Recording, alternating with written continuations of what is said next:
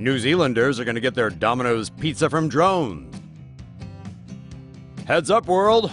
Pizza pies are set to take to the skies following Domino's demonstration of its new pizza delivery drones on August 25th. Designed by the American drone company Flirtey, the drones will be carrying their delicious cheesy cargo as they fly to their destinations. The drones will be able to carry up to 5.5 pounds, and customers will be notified via text when their orders are nearing arrival. Once at the landing site, the press of a button from a smartphone will lower the pizza down from the drone by a wire tether. The drone will then place the box gently on its target, release its grip, and retract the tether before flying back to base.